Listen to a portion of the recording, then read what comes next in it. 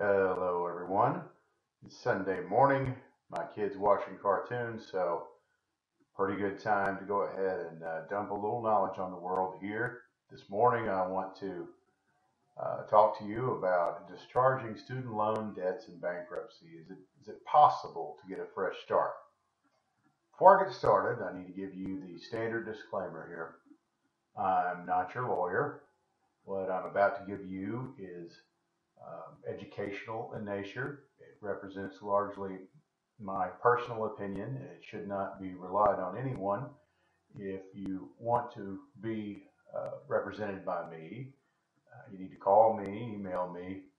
We get an engagement letter, you sign it, you return it, and so on. Then we have a contract for legal services, and then I'm your attorney. So right now I'm not.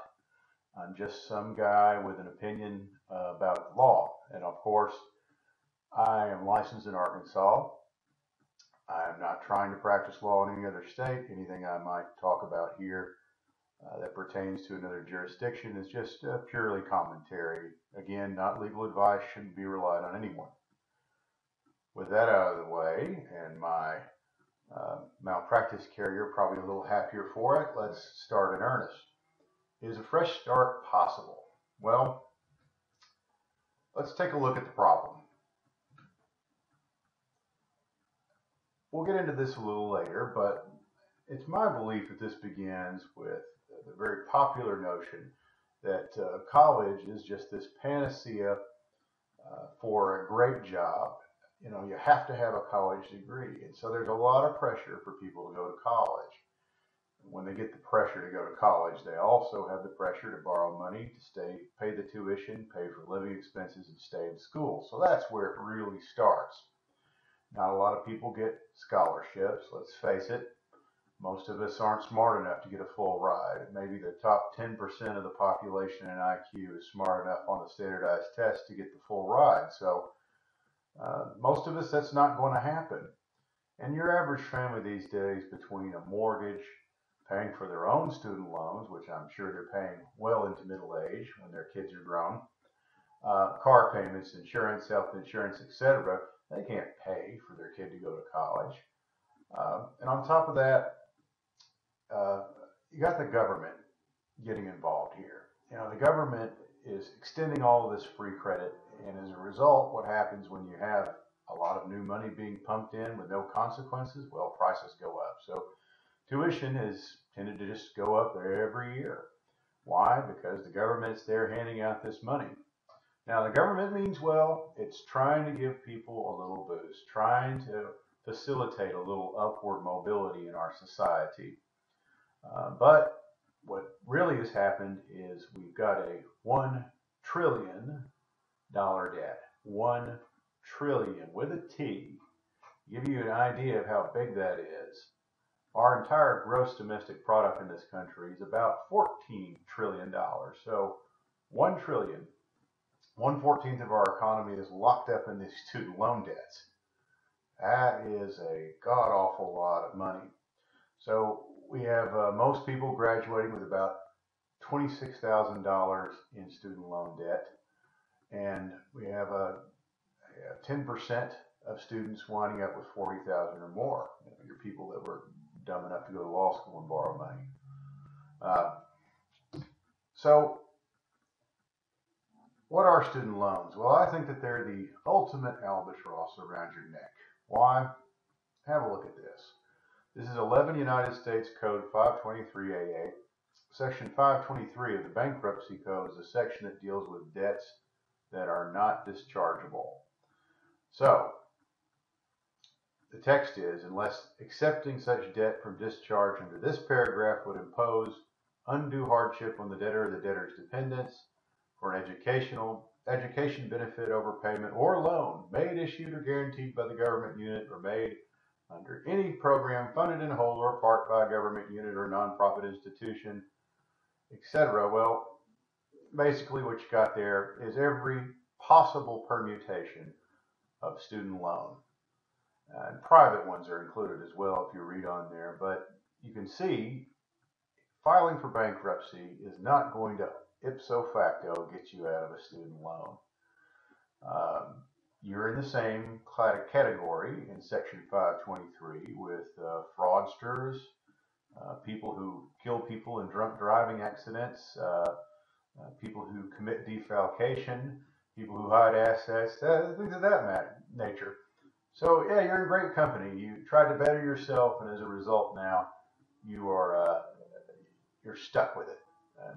And I guess that's okay in some respects, but as I said, it's a pretty big problem. Uh, People sitting around with $26,000 on average. I guess that's a nice car, but it's really the 10% that are in the hole for you or more. They're really feeling it. They're really hurting it because it's not enough to get a bachelor's anymore. We a phenomenon called progressive credentialism. Look into that. It means that it takes more and more to do the same job, more education, more training to do the same thing. But talk about that a little bit later. So look at Section 523. Do you see any way out? Take a good look at it. Think about it for a second. But the bottom line, student loans usually survive bankruptcy. So if you were looking hard, you saw the key language there, which was the very narrow exception for undue hardship. Well, what's an undue hardship? Well, it doesn't mean, hey, I didn't get the job I wanted after with the pay I wanted. I can't, I don't have quite enough to pay my expenses, and then on top of that, go hang out with my buddies at the club on Friday and Saturday, and keep two or three girls going at once, or you know, that kind of thing. No, not good enough to get you out of it. It is certainly not that you've been sold a bill of goods. Give that degree in basket weaving sciences. Maybe the professor, the director of the basket weaving sciences department, told you what a great future there was in basket weaving. Oh my, turns out that the economy was not so kind to you. Well, nothing you can do about that, but I'll say this. If you do have a fairly egregious example, you're out there, you live in my jurisdiction, and you were sold a bill of goods hard, with all these badges and indicia of fraud, and you were at a private school because the public is going to have sovereign immunity. Well, maybe not as to the actual actors, but you really think you've been defrauded by your major professor and the department in the school for what you were sold, I might want to talk to you. That'd be a very interesting case, maybe a little deceptive trade practices, something of that nature. But probably not going to get you out of it in bankruptcy. So an undue hardship, what is it really? Well, it's a judicial determination. It's judge-made law, case law, the thing that we lawyers love because it gives us a little leeway. We can work with it. So looking to case law, there are two, well, more than two approaches, but let's talk about undue hardship first. A lot of definitions. This gives you a little idea. It's a notion that the debtor may not willfully or negligently cause his own default, but is rather his conditions result from factors beyond his reasonable control, i.e., couldn't get a job because, God, I tried and I tried. The economy is just awful, beyond my control. I can demonstrate to the court that I sent out 400 resumes, not one bite. Things of that nature. I maybe got disabled. Maybe I went to a foreign country and broke some trifling law and got locked up for 10 years, something like that. It's not simply a financial burden. It is implicit that if you're filing bankruptcy, you got financial burden. So that's not good enough. Think of an undue hardship is financial burden plus. Not just in the garden variety financial burden, but one that is truly onerous, truly odious, just a bad deal all the way around. So the predominant approach is the Bruner test from In re Bruner. This is a pretty harsh test. The test is you have to not be able to maintain a minimal standard of living. You have to show that that state of affairs will continue for a significant portion of the repayment period of the loan, and that you did try to repay it. So you have three elements to that test. Well, obviously, if you're a thinking person, you've spotted immediately where the rub is. What's the hardest one to prove? Well, the biggest hurdle is showing that that bad situation will continue to the foreseeable future. In other words, skipping back once, the state of affairs will continue for a significant portion of the repayment period of the loans. So is your hard times, are they going to persist for a long, long time? Well, I'm going to tell you that in general, garden variety economic trouble, not being able to find a job, gosh, that's not going to help you. I mean, it's got to be extraordinary under the Enray-Brunner test.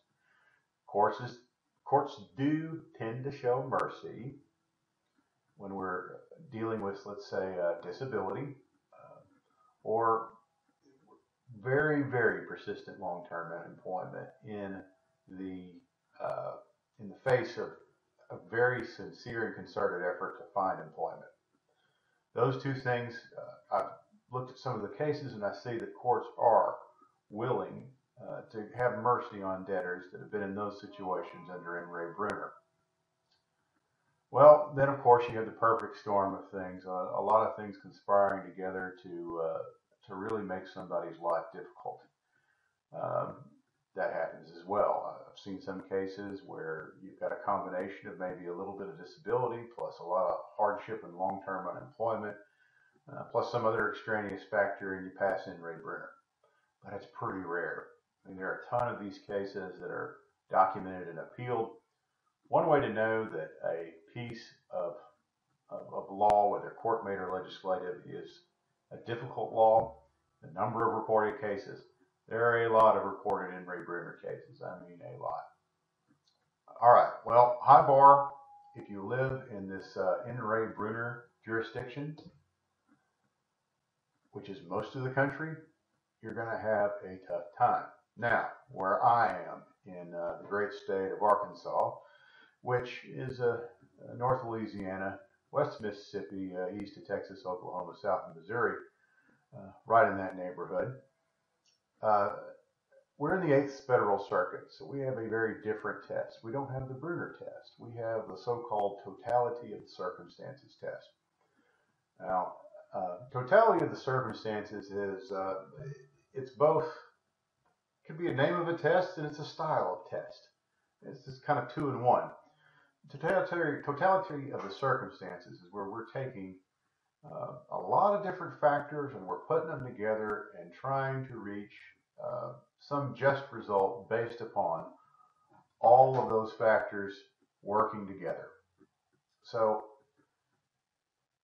the general framework of this test, and don't think of these as elements of a test, think of them as a general framework which we're going to coalesce into some critical mass of evidence, a critical mass of law here, and we're going to have a singularity out of it and come to a decision, okay? It's not a rigid framework. So the general things to consider: past, present, reasonably reliable future financial resources, your living expenses, your any other relevant factor circumstance, which, wow, that leaves the field wide, wide open, and I'll show you a couple of cases to give you a flavor here in a second. So if you have reasonable future resources, less your standard of living, and it's less needed, less the amount needed to repay the loan. The loan is theoretically dischargeable, but those other facts and circumstances, they're going to come into play. So it's not just as simple as a mathematical calculation, but once you have that mathematical calculation in your favor, it's going to weigh heavily for you. So being completely insolvent, not being able to make your minimum standard of living for having to pay the student loan debt, that is going to weigh heavily for you. And if you add certain facts and circumstances that are going to make it even more difficult to repay, then you can get a fresh start out of bankruptcy under the totality of circumstances test. There's a lot more flexibility in this test than the Enray-Brunner test. The Enray-Brunner, each of those are elements. If you don't meet one, you're out. So relevant facts and circumstances are pretty big. Let's show you some examples here. In Re Long, this is the seminal case where the Eighth Circuit Court of Appeals told all the federal district courts in the Eighth Circuit, hey, we're not an in re Bruder jurisdiction. We are a totality of the circumstances jurisdiction, and here's how it goes. Well, in this case, we have a former chiropractor. This woman, she went to chiropractic school. She did fairly well for a while and then had a pretty big onset of mental problems. And these mental problems absolutely stultified her. She just could not make any more progress in her profession. She closed up shop. She wound up living with her folks, and then she had a daughter as well. Finally got a job, making not much money. She's on prescription medicine. She has to sleep 12 hours a day. And so she went back to work as a lab manager, and also she was working on another degree. Well, her earnings, $11.63 a month, her expenses $10.25. So in theory, she has a little left over to pay her student loan debt. She could have been pushed into some kind of repayment plan, but this is where those other facts and circumstances come in. Well, she couldn't retire her debt within 25 years, but the court had good reason to believe she'll eventually turn it around and recover medically. But the important thing, the extraneous circumstance here was her health, her mental health. While she might recover in the future, the existence of the debt itself was, causing her stress. It's going to be a recurrent thing. So they let her walk on this one. She got a fresh start. So adding some disability to it, whether it's mental, physical, and so forth, that's a factor circumstance that's going to push you towards a discharge rather than some sort of repayment plan. Now, I might have been conflating In re Long with In re Reynolds. Same kind of thing. In this case, this person, she had depression, agoraphobia, graduated law school, passed the bar, never found a lawyer job, worked as a secretary for $30,000 a year, but her mental health conditions persisted, and she had all kinds of expert testimony from a psychiatrist regarding her mental condition. The psychiatrist basically said she was lucky to be working at all. She owed $142,000, household income of $3,300, expenses of $2,600, so she had a little bit left over there, $600 a month she could have paid. But, and I think I was conflating In re Reynolds with Long there.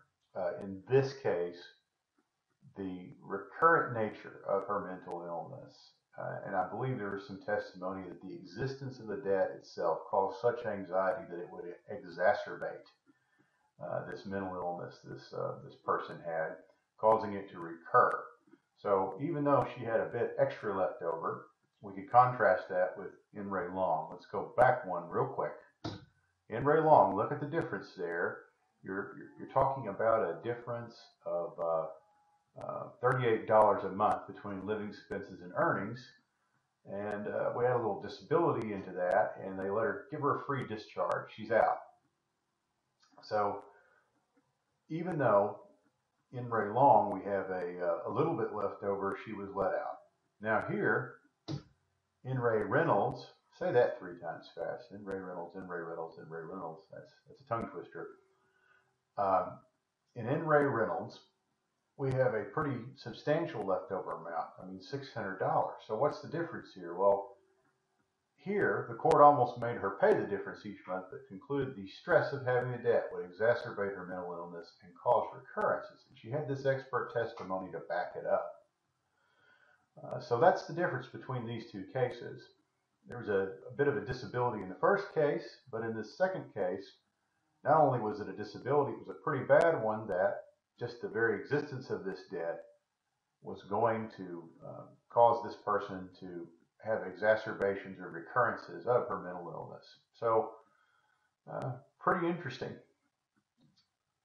Now, here, is a counterexample for you. Educational credit management versus Jesperson.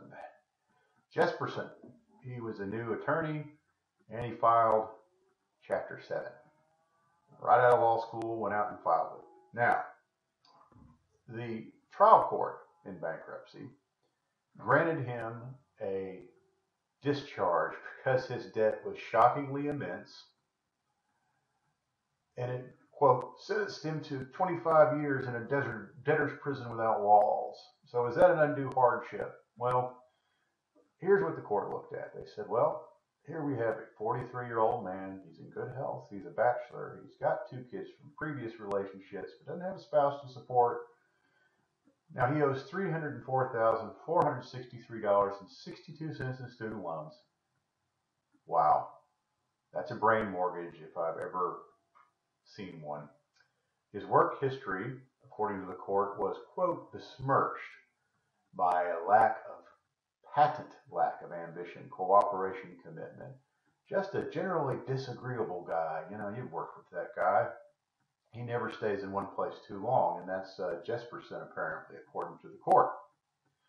He has a monthly income of $3,300, expenses of $2,400. The appeals court reversed the trial court and said, no discharge granted, you pay it back.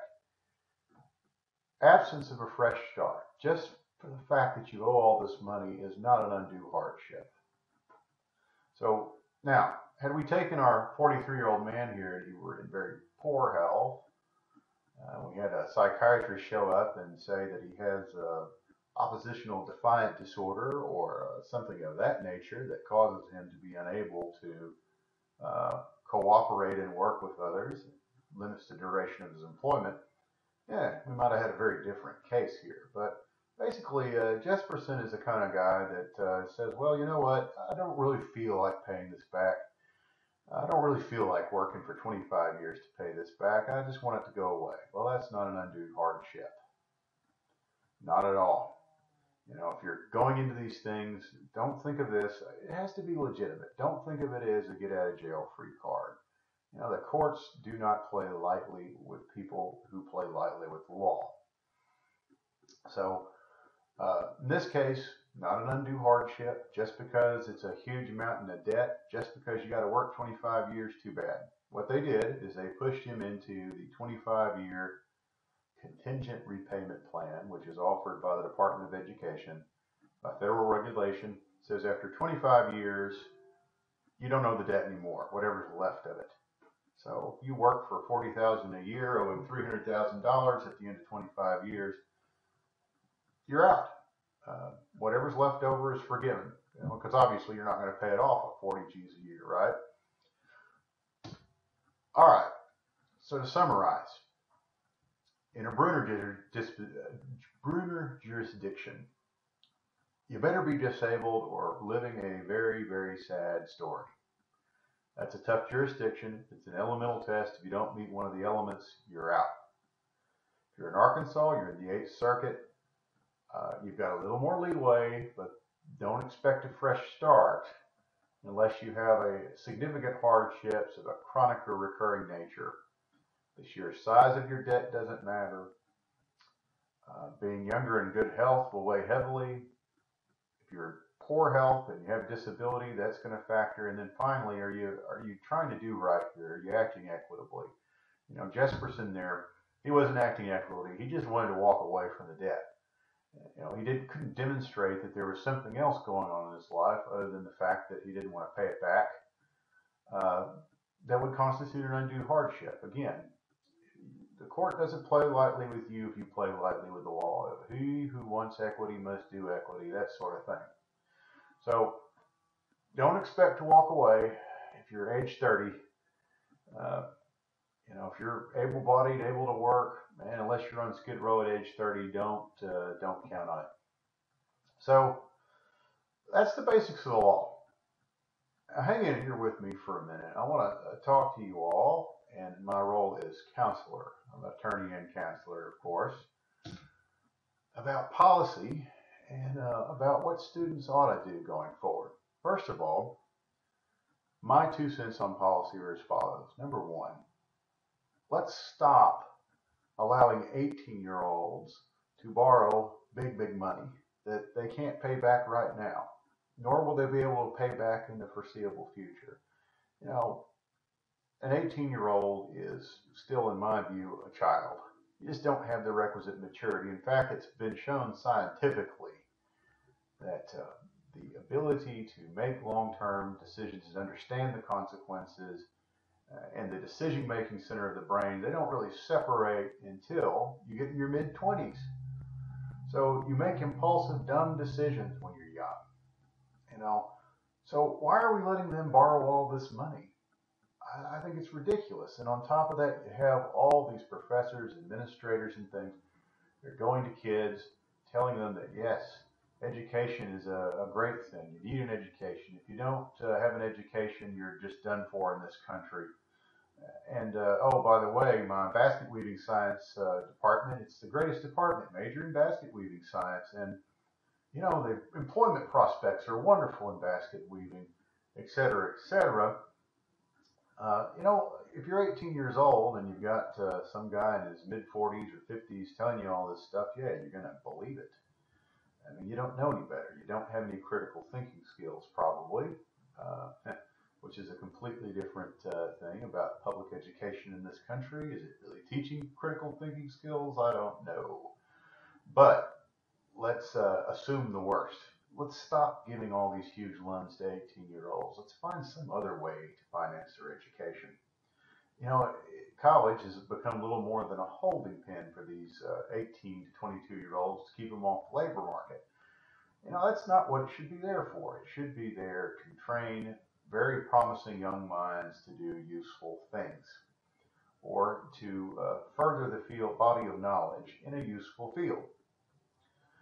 Secondly, we need to reduce the time frame on income contingent repayment. It's not a bad idea to have a little jubilee at the end of a period of time and say, look, hey, you tried to pay it back, but we're pretty convinced that you're not going to ever pay it back before you die. Now, 25 years, that's a third of your life. You spent the first third in school, maybe even more than a third in some cases, depending on what you did. They want you to spend the next third working to repay this debt. And in the last third, I guess you're going to, you know, get a little bit of time there to do what you want, but then you're done. Well, that ought to be reduced. Really, the entire student loan system, it should be capped. Only so much you can spend. You know, if you want tuition to go down, you want college budgets to get lean and mean, put a cap on the amount of money people can borrow under these federally guaranteed programs. Uh, you know, and make the private ones dischargeable in bankruptcy. You know, make them have to underwrite. That's the way I look at it. Uh, if we made these kind of reforms, we could really curtail student debt. We could lower college tuition. We could, you know, make colleges lean and mean and teach useful things to our young people. 15 years sounds pretty good to me. I don't know. Secondly, for those of us who have already made our decisions and we're paying back a big student loan debt, let's make 100% of that deductible. Let's not phase it out with income. You know, the argument, I guess, goes, well, you know, if you're making $75,000 a year or whatever the phase out is now, you know, you shouldn't be able to deduct all of this. You can't deduct all that interest because you're making more money. So you should pay more interest. Well, that's not really fair. I mean, it's all relative. You know, presumably the guy who is making 40 a year is paying a lower student loan debt than the doctor, you know, that's making 180 a year, but he's got $110,000 student loan debt. There's no sense to penalize that guy. You know, if you know his income to debt ratio is of a certain amount, then he should be able to deduct it. It shouldn't be an arbitrary line because some people have a better ability to pay than others. What we have now is very regressive, in my opinion. It needs to be reformed. So, finally, my advice to young students, and I've lived a little bit. I'm 40 years old. I've been to undergraduate. I've been to graduate, I've been to law school, and I borrowed a lot of money. So listen up, because I don't want you to make the mistakes that I made. Not that I regret where I am now, but gosh, my life could have been a lot easier. First of all, don't assume that college will pave the road to the future in gold. College alone is not going to do that. It takes more. And in fact, there are a lot of jobs out there that don't require a college degree that are great jobs that you'll make a lot of money at, and you'll have a pretty good life. So don't just assume you have to go to college. It's a very bad assumption to make. Now remember, this is being pushed on you by the media.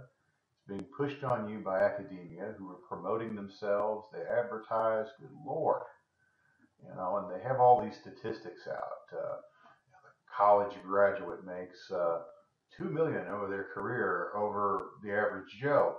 Well, or it may not be two, something like $1 million, but question that. How did they figure that statistic? I've never really gone under the hood, but you'd have to be more specific than that. Because if we're calculating statistic by including all graduates, well, we can pull that into a nice little mean here and say, okay, here's this mean, here's this mean. Look at the difference. Now, if on the other hand, if the truth is that if we looked at all college degrees in a population of their own, and by the way, I used to be a fisheries biologist, so I know statistics inside and out. And here's what I'm going to tell you. Some populations have varied distributions, or they have more than one distribution. It may be a so-called bimodal population or trimodal population where you have a very nice distribution of things here on the low end, and then you may have something over here on the high end that's a smaller but distinct and discrete population. So if we combine those two, then we have a much bigger population together. Well, if we don't, over here, these guys that are on the they're on the positive standard deviation in the population. If they're all the doctors, lawyers, and engineers making 200-300 grand a year, and everybody over here is working at Starbucks, nothing wrong with working at Starbucks. Not criticizing, not judging, but that's our economy. We have a very, very, very harsh economy right now, and a lot of people who are smart people are having to take jobs that they're overqualified for. So, if this population over here is doing pretty average jobs, they may not be any different from the guy that didn't go to college. I don't really know this to be a fact, but I'm telling you, think critically. Go out there, figure it out for yourself. At some point, I may go under the hood on that and do another video for you. There are a lot of technical careers, a lot of skilled trades, sales. You're a good salesperson. You got the right personality to sell things. Hey, the sky's the limit. And you can pick up enough training, enough technical training to do technical type sales. If you became an electrician, you can later be an electrical product rep. Same thing with plumbing. Same thing in building trades. There's just so many possibilities out there. Don't leave them out just because they don't require a college degree. One person who's a big proponent of this is Mike Rowe. If you've ever watched any of Mike Rowe's stuff, he does dirty jobs. He's showing there are a lot of people out there, ordinary people that do a lot of work that has to get done, and they're paid well for it. So, don't discount that at all. College is not an automatic road paved with gold to the future to a great job. Secondly, if you do decide to go to college, do be smart about it. Don't major in something that is not job ready. An accountant, job ready, in a lot of places, but then you're getting into problems with licensing. Some places, they require accountants to have more than a bachelor's degree. But in general, an accounting degree is a job-ready degree. There are so many jobs out there that if you have an accounting degree, the door is wide open. Degrees in engineering, degrees in, even in education, you're at least going to get a state job when you get out if you pass the teacher test, nursing. But you know what? In a lot of places, you don't have to go to college to be a nurse. You can do a 6-month training program, get a license. So another piece of advice, check the licensing requirements. There may be licensing requirements that don't require you to stay in college the whole time, which is my next point. Take the least number of credits that you have to in order to move on to your chosen profession or professional school. If you're a nurse, maybe you just have to do 6 months at a community college.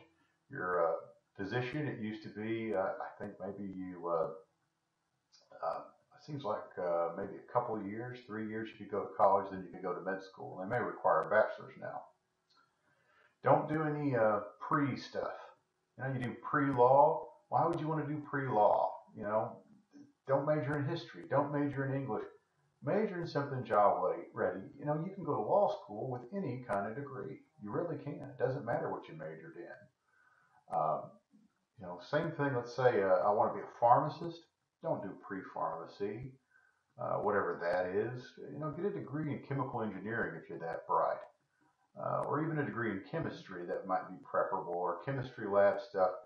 Heck, even let's say you want to go to med school. Take all your med prereqs, and if you have to get a bachelor's degree in something, heck, get it in nursing. Get it in, there are a lot of laboratory sciences you can do it in, health-related type professions, and they're a lot better on you in the job market. They're an automatic built-in fallback plan, and it does not disqualify you from med school or any other professional school or whatever you're doing, as long as you get the prereqs in and you get the bachelor's. Think about that. If you have a job-ready degree, you have a plan B. I like that. That rhymes. If you have a job-ready degree, you have a plan B. Don't forget that. So the other thing is, to go to college or not to go to college, to borrow or not to borrow, be honest with yourself. Don't rationalize your choice. 2 things that I have seen people do, and I'll give you 2 stories here. I often hang out at this place where men often gather across from the university here in Little Rock, and we have a young guy who comes in and he sits down with all of us older guys, and we're all drinking coffee, kind of shooting the bull, and he's talking about his major and his what he's going to do next, and some people are saying, well, you need to start coming up with a plan. And he majored in something, I don't remember what it was, but it was not job ready. And, when this was pointed out to him, he said something to the effect of, well, college degree, it doesn't matter what you have. I mean, it demonstrates to employers that you can start something and you can finish it, and that you're smart. I just got to tell you, there are a lot of things that can demonstrate you can start something and finish it, that you can accomplish and achieve a task. Hey, here's an idea for you.